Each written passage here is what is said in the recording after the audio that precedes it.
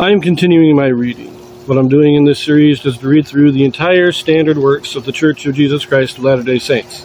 This consists of the Bible, the Book of Mormon, the Doctrine and Covenants, and the Pearl of Great Price. I am reading in a chronological order of events, not according to publication or volume, so I will be skipping around a bit as I move along. Amos chapter 4. Let's just get into this.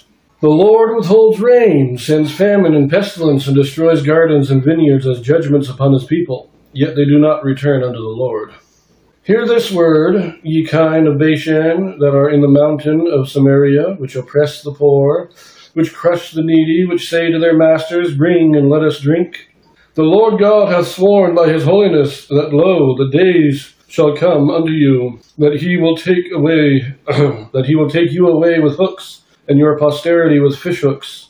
And ye shall go out at the breaches, every cow at that which is before her, and ye shall cast them into the palace, saith the Lord. Now, I'm assuming that the cows are a symbolic reference to the leaders of Israel, to the noblemen, because, of course, we have the golden calves, and, so he's saying the leaders, the nobles, are oppressing the people, and because of this, they're going to be destroyed. Now, of course, there is a Joseph Smith translation here in verse 3. The King James here said, And ye shall go out at the breaches, every cow at that which is before her, and ye shall cast them into the palace, saith the Lord. Now, Joseph Smith corrects this, says, And ye shall go out at the breaches, every one before his enemy, and ye shall be cast out of your palaces, saith the Lord. Now that makes a whole lot more sense. You shall go out before the enemy and be cast out of your palaces.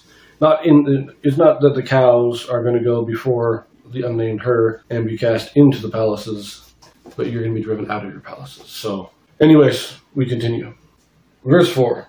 Come to Bethel and transgress. At Gilgal multiply transgression, and bring your sacrifices every morning and your tithes after 3 years. And offer a sacrifice of thanksgiving with leaven, and proclaim and publish the free offerings. For this liketh you, O ye children of Israel, saith the Lord. Let's pause there, actually. I like this. Verses 4 and 5 go, Come to Bethel and transgress. You guys like doing all these wickedness. You got Bethel, Gilgal. You got your centers of idol worship and everything that you like doing. You keep doing that. You keep doing that. You don't want to worship me. This is God's saying, I know you like your idol worship. So you keep doing that, and we'll see what happens. Now, there is another Joseph Smith translation here. This is verse 5, where it says at the end of the verse, For this liketh you, O ye children of Israel. So this is saying, in the King James, like, you like doing these evil things. But Joseph Smith corrects this to say, For thus do ye, O ye children of Israel. So, again, a correction in grammar. Still the same basic meaning, but makes a little bit more sense. But now we're going to read the rest of this here. It's 6 through 13. Should be the judgments of God here. Let's see what happens. Verse 6. And I also have given you cleanness of teeth in all your cities, and want of bread in all your places. Yet have ye not returned unto me, saith the Lord.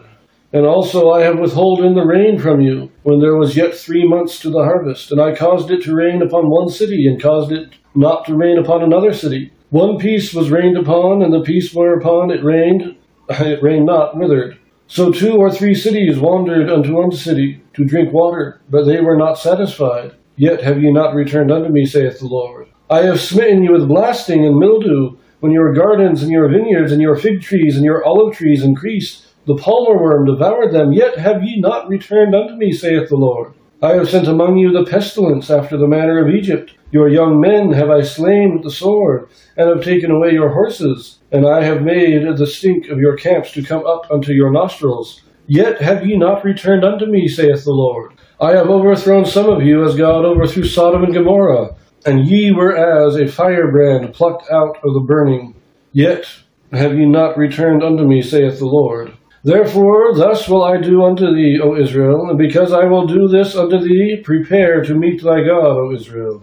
For lo, he that formeth the mountains, and createth the wind, and declareth unto man what is his thought, that maketh the morning darkness, and treadeth upon the high places of the earth. The Lord, the God of hosts, is his name.